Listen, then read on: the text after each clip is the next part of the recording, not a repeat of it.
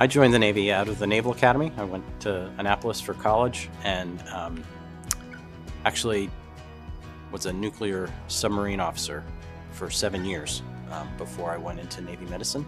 I chose operational medicine because of the lack of a standard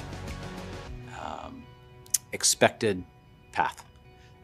There's a lot of diversity and dynamic change involved with operational medicine. Of course, you're doing a lot of things, a little bit of a lot of things. You do some primary care. You're addressing when people don't feel well.